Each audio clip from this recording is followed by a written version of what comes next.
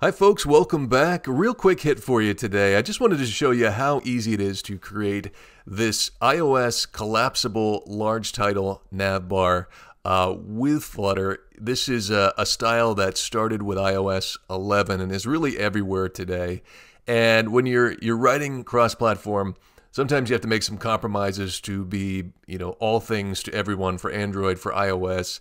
But I feel like the nav bar is an area where you need it to be instantly intuitive to a user, and so I think offering this to an iOS user has real value, and it is extremely easy to set up in Flutter today. So that's what we're going to do today. If you have the Flutter SDK installed, if you have a Mac or some other way of building with Xcode, which I probably don't want to know about, and if you have Visual Studio Code installed with the Flutter plugin, we are ready to get started. Alright, so I have my command line up and I am going to type flutter create iOS _ large title tutorial. Seems like a good name.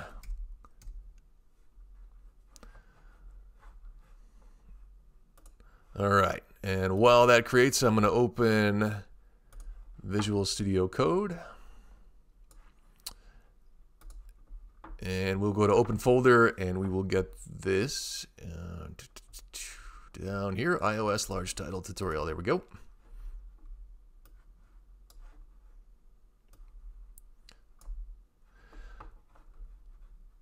And we're going to go into the lib folder. We're going to go to main.dart, and before I run this, I'm going to go ahead and get rid of this whole class down here. So everything in the demo app, from class, my home page, extends, everything south of that, let's just get rid of it. So the only thing we should have left is this material app up here at the top. All right, now I'm going to create a home page widget, and I'm going to do that in a separate file. So I'm going to go to lib, I'm going to click new file, and I'm going to create home.dart.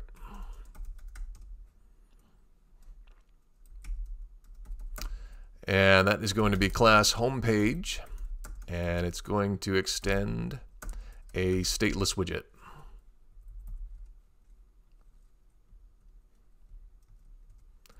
And I'm going to let the code complete create my build method.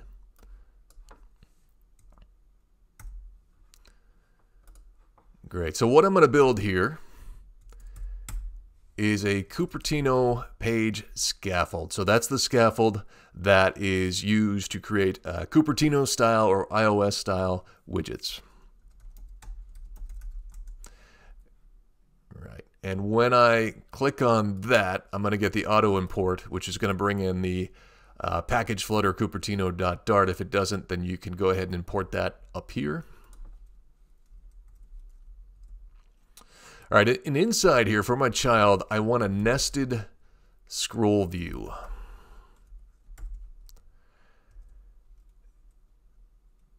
And this is going to have a header sliver builder, and in Flutter, slivers are portions of the screens. It is a way to build a screen that gives you this collapsible effect that we need for collapsible headers.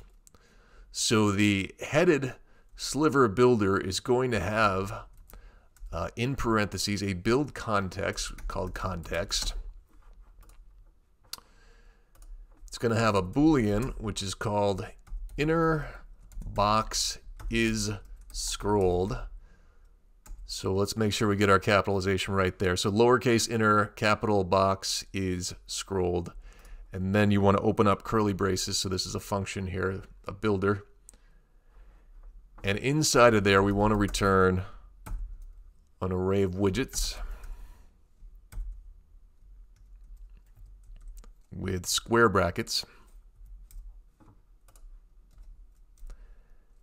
And we're actually just going to put one widget inside here. It is going to be our Cupertino Sliver navigation bar. And we need one property. And we are going to make that our large title. So that is going to be what's on the nav bar. And let's just put settings in there. And the nested scroll view has a headed sliver builder. It also requires a body. So let's, oh, I think I'm in the wrong one.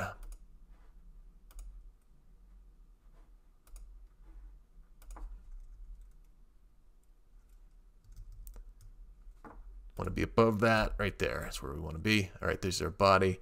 And for a body, we're just going to put a center widget with a child, which is a text widget, which says homepage. So nothing fancy.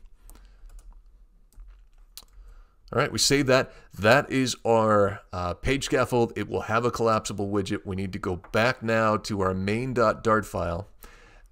And why don't we just take this green out here? We don't need the comments. And so what we're going to need to do here is we have a material app serving up this widget. It needs to be a Cupertino app. So let's take out the material.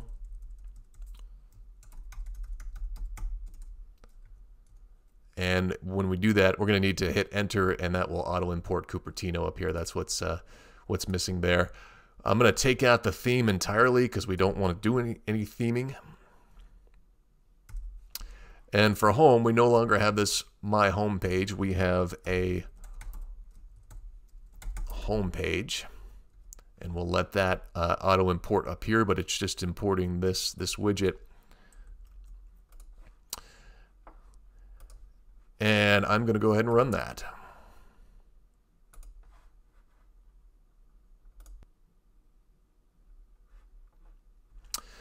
All right, there we go. So that's the app that we started with. We've got a large title here. If the user scrolls up, it collapses into the smaller, older style iOS Nav Bar title, and then if they scroll down, the reverse happens. So that's how you do it. If I've got another video on getting that iOS look and feel, which kind of explores splitting your app. So we've got a Cupertino app here. You could split it based on your platform to create a material app if you wish to offer more of a native Android experience as well in your app. But that's how easy it is to do. It is very native looking and feeling. You can see on this device right here. So hope you like that. If you enjoyed it, please like, subscribe, and hopefully we'll see you in the next video. Thanks for watching.